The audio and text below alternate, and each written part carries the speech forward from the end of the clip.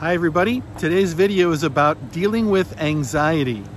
Got a strategy to share with you that is super effective in a couple of different situations, and so I want to throw out the qualifiers to begin with, okay? So one of the qualifiers is this is a great strategy for dealing with anxiety that's around being overwhelmed by tasks, being overwhelmed by responsibilities, maybe worried that all this stuff, things are not going to turn out well. When you're dealing with anxiety about those kinds of things, this is really helpful.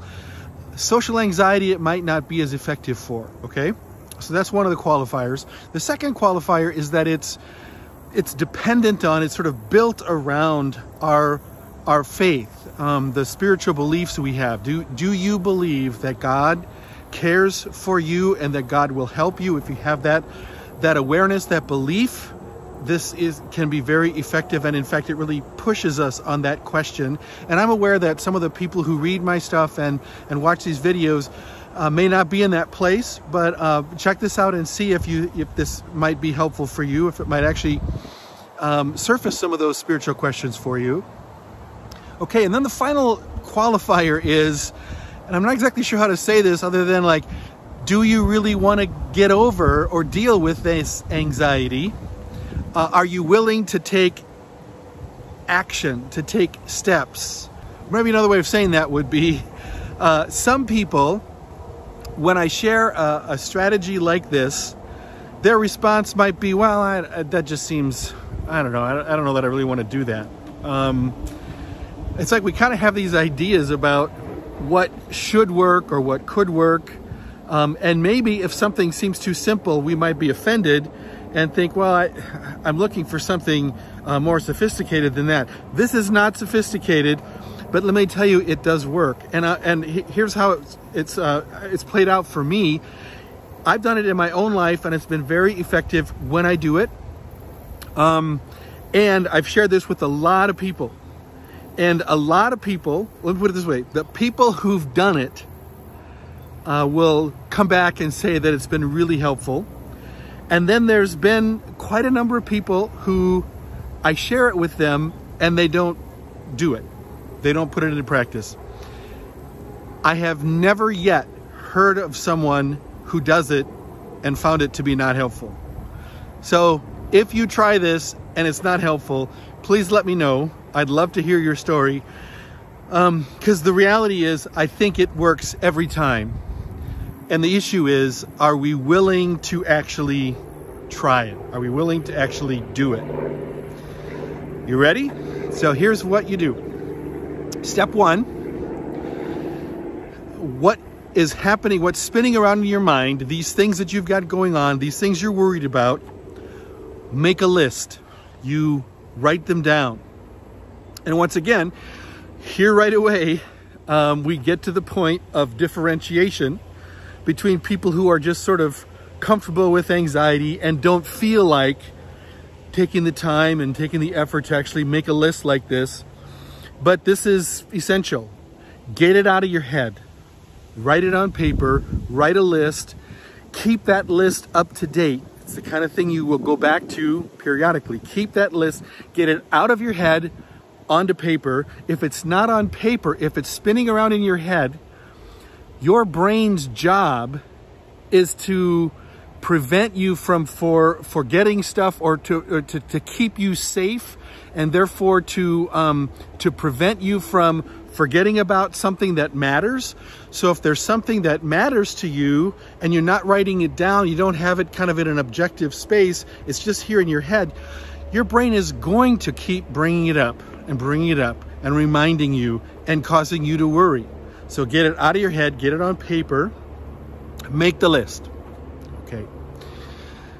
Then the second step is to take a different piece of paper then, either first thing in the morning, if you do this kind of thing in the morning, or maybe some of you do kind of thinking ahead about the next day, you do this at night. So whether it be at night, about the following day, or that day in the morning, you take another piece of paper and draw a line down the center. So you make two columns. In the first column, you looking at that list of the things you've got to do, the responsibilities, the things you're worried about, you write down the handful. It's going to be a small group.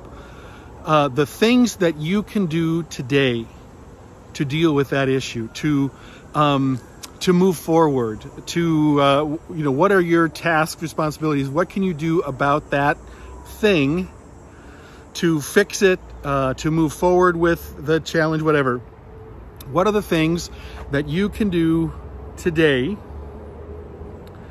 And it's, like I said, it's going to be a small list of the things we have time for, the capacity for on any given 24-hour period of time. All right, so you write that list, and on the top of that list, I'm going to think there's maybe, several things, certainly no more than 10 things that you can do today. On the top of that list, you write my tasks or my work today.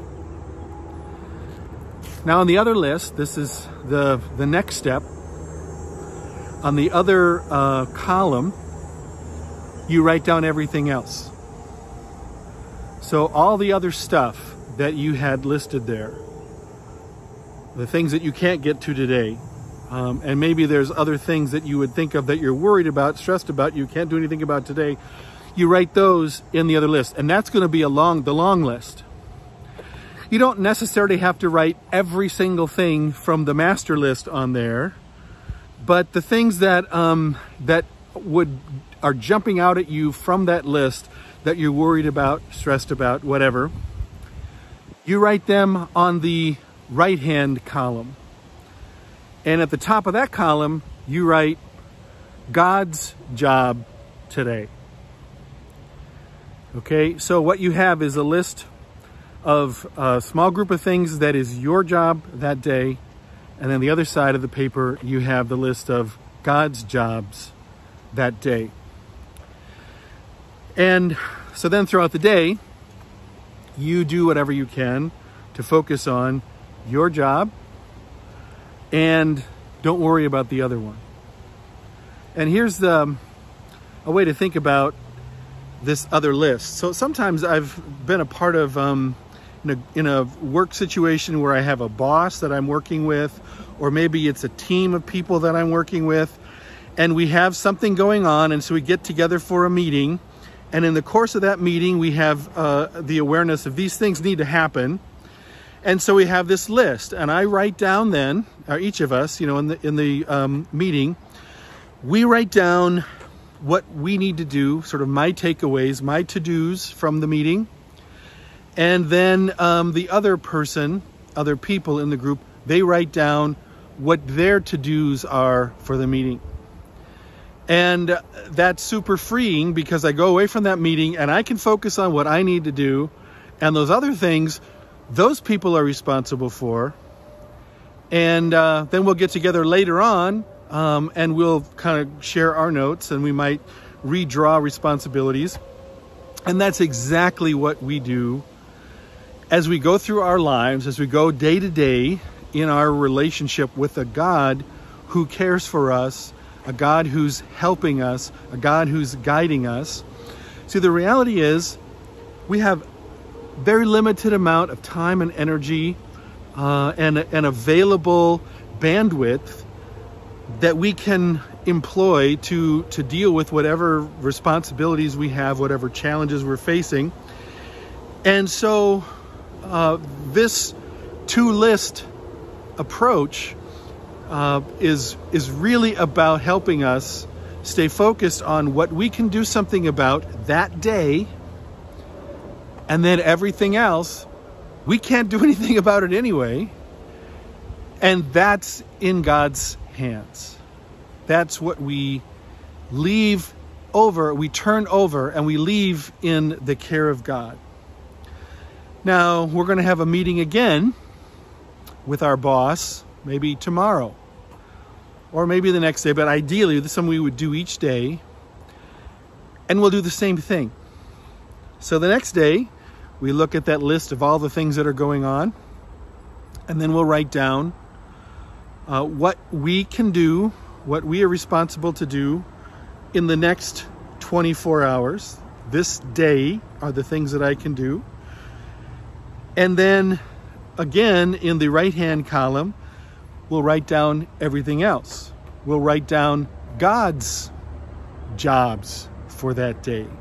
The things that are in God's realm of responsibility or area of responsibility. Now, again, this is not rocket science, and I'm not exactly sure why it's helpful to actually write this out.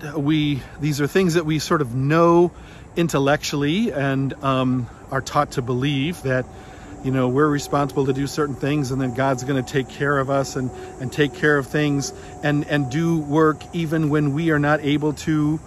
Serendipitous things will happen, come together where God is helping us and bringing, you know, good things into our lives that we didn't even think up ourselves. We believe that's happening, but this is a way of specifically tying it to the particular things that we are carrying that we don't need to be carrying. So try that today, tomorrow, and try that for a few days and see what happens. I promise you, if you do it, it will not help you at all. You're gonna think this won't work unless you actually try it and then find out that it does work. So do that and let me know what you think. Thanks.